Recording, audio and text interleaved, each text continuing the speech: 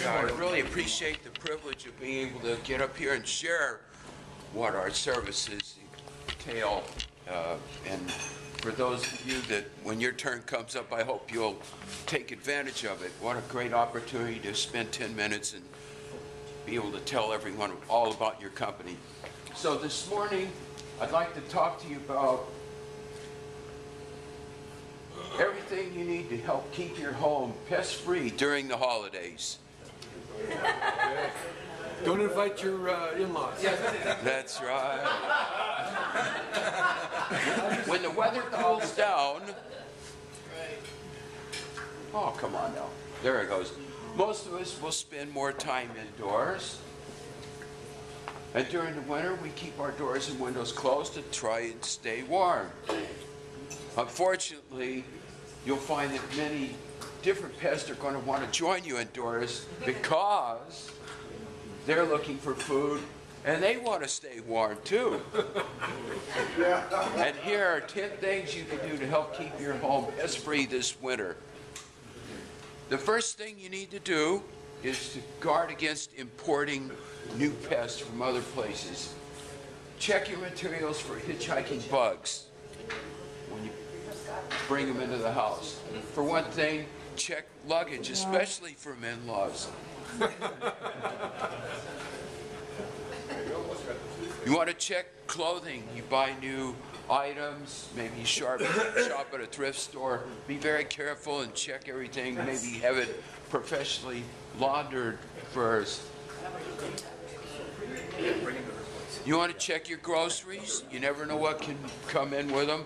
Remember my story from a couple of weeks ago where this person had pancake mix all full of beetles. I just ate a pancake. So you want to be careful about that. Some of the markets have some old stuff in there.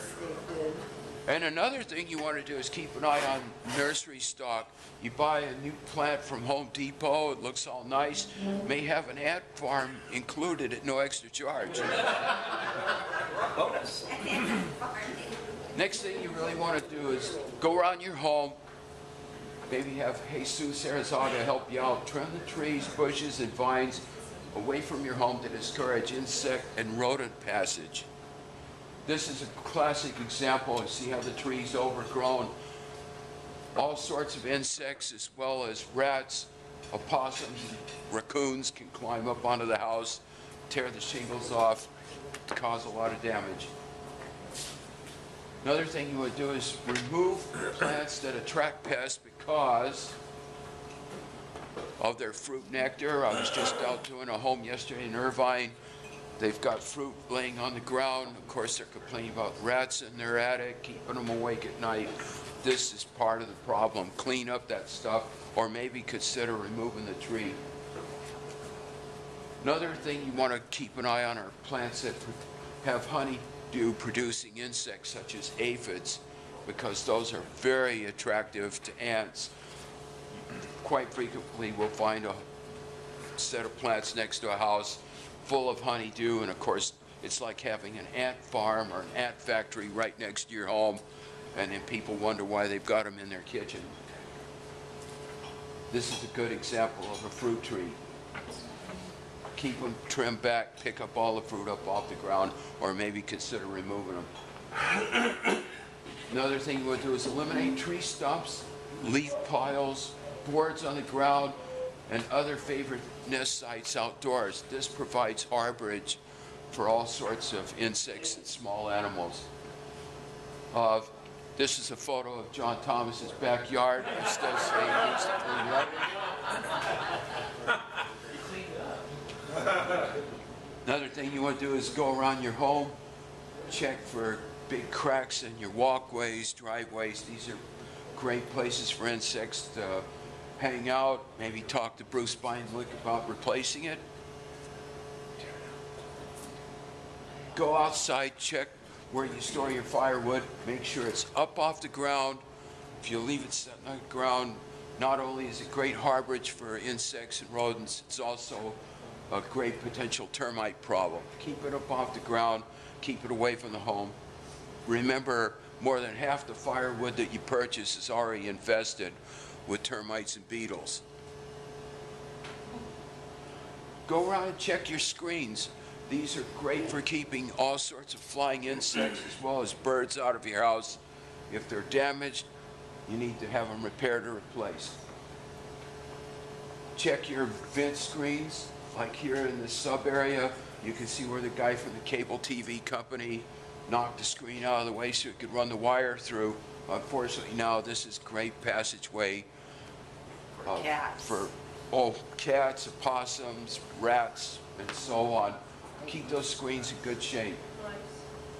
You want to go outside and check for excessive moisture. Here's some problems that you might run into. One would be leaking rain gutters. If they're in bad shape, maybe you want to talk about having them repaired or replaced. Clogged rain gutters. This is another place where John Thomas, I know, can help you out. Clean those rain gutters out. One of these days it's going to rain in California again, trust me. And then leaking faucets. Your faucets are leaking, you're wasting water, also creating a great habitat for insects. Call Chris Swinson and have him take care of that for you. Another thing you want to do is make sure that you've got good ventilation in your attics. Sometimes builders forget to add these things to homes when they're doing remodels. Maybe the roofer says it's in the way, throws it away when he replaces the roof. Make sure your attic's well ventilated. Helps keep the attic dry, which will help reduce mold and mildew problems later, reduce the number of insects. And last but not least, it helps keep your house cooler during the summer. And you want to also check your sub-area vents. A lot of homes, when you walk around the outside, you see the vent screens for the sub-area have been kicked in. Maybe they're rusted out. Get those replaced. I don't know how many times I crawl underneath houses and we've got cats under there talking to me, or I see a raccoon smiling or whatever. It's not a good thing. Creates a lot of fleas, and not to mention when they die, the odors are ghastly. And last but not least, keep your garbage cans sealed. Put all your trash in nice, sturdy containers, especially with all the problems we're having with coyotes, raccoons, again, opossums. Keep these containers clean. It'll also help reduce the amount of flies that you have around your house. And question, do you or do you know anyone that needs help? Please call us for an inspection. Remember, our inspections are always complimentary. It's like yesterday when I was out at this home in Irvine. We were out there for 2 hours inspecting our home, trying to determine why they were having a rat problem. And I had to remind the homeowner, hey, I've been out here for 2 hours. I haven't charged you a dime. You don't owe me anything. What I'm trying to do, I was explaining to him, is earn the right to do business with them. And of course, are you buying or selling a home? Our inspections are thorough and our rates are very reasonable. And if you are buying a home, we highly recommend that you do this or have your home inspected before you purchase it. You want to know all about it before you buy. You don't want surprises. And because of our inspections, we have saved our clients countless tens of thousands of dollars. A lot of people have walked away from homes. I know some real estate agents are very pleased with me in that regard. I'm sorry. You know, maybe I suggest you sell a better house next time.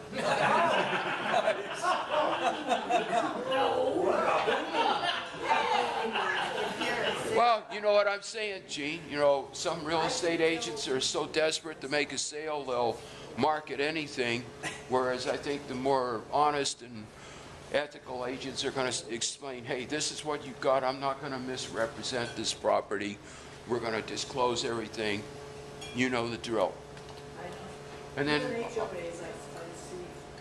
oh yeah, there you go. So I'd like to remind everyone about our hotel special. Now, you've heard me mention this before. During the off season, the hotel is having a hard time filling up their rooms. So they've worked with me and said, hey, you help send us some clients, we'll offer you a special rate. I'm not aware of any other termite company in Orange County that's offering anything about like this. So share this with your friends and neighbors. You have your house fumigated, we'll put you up in the Costa Mesa Ramada Inn for 2 nights. This is a nice place. 2 queen-size beds, sleeps up to 5 people. It's pet-friendly, so if you've got a small dog, cats, bring them along. They've got a nice lawn out there for you to walk your dog at night. Room has a refrigerator, coffee maker, free internet, heated pool and hot tub. There you go. Fitness center. Of course, I always say that it's just almost across the street from Gil Yearly's. So if you want to swing by and work out and hit the hot tub afterwards, what a weekend. And it's, last but not least, it's only minutes from the beach. Great opportunity here. This offer now, we're going to have it expiring at the end of the month, November 30th. And we really appreciate this opportunity to share our services with you. Any questions? Yes. What causes crickets infestations? All right, good question. We're seeing a lot of those this year. Remember that crickets like eating decaying vegetation. So if you've got a lot of leaves, old plants and grass that's dying around the house, one of the best ways to help prevent that problem is just come by with your weed whacker, cut all that stuff down and rake it up. That'll help reduce it. Back to the other slide that I showed you where we have cracks in the walkways, sidewalks, and so on. Those are great places for crickets to hang out. If you seal those areas up, less harborage for the crickets.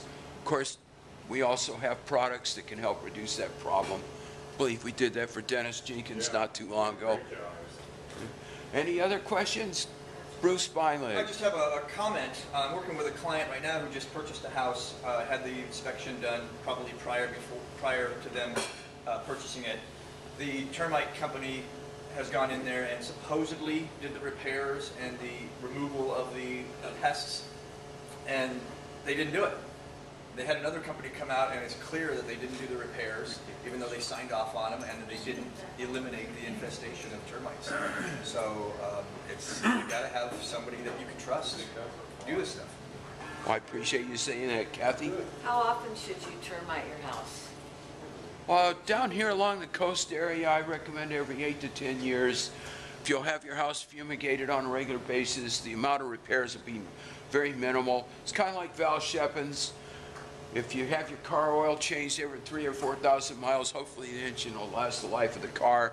You stretch it out to 20,000 or 30,000 between oil changes, you're probably going to have to swing by and have her drop a new engine in it. So, yeah, take good care of your home. It's probably your largest investment. All right. Oh, Kathy, one more. You said the special was ending November 30th? Right. What's that, the hotel? The hotel special. Would you like for me to start your job next week? Yes, do it. Okay, you got it. All right, thank you, everybody. Oh, yes. Mattresses and bugs. Well, seriously, like if you get your house like regularly like blanketed or whatever, does that help with like the bed bugs or whatever? And because like this, like bed bugs, like mattresses. Right. You've got to replace Like, your mattress. is that just a place for them to go? I mean, is it common? Is it? All right. Yes, fumigations can help with bed bugs, but may I suggest, ladies and gentlemen, if you're really concerned about it, maybe you're doing a lot of traveling, you're worried about importing bed bugs from, another hotel or somewhere, I would suggest using bed bug mattress encasements. Okay. Yeah, you can buy those online. Some stores carry them, but if you do buy one, make sure it's a good one. They're about $75 a piece. You'll need one for the mattress and one for the box spring. Fantastic investment, and they are bed bug resistant. Okay. Great job. Thank you.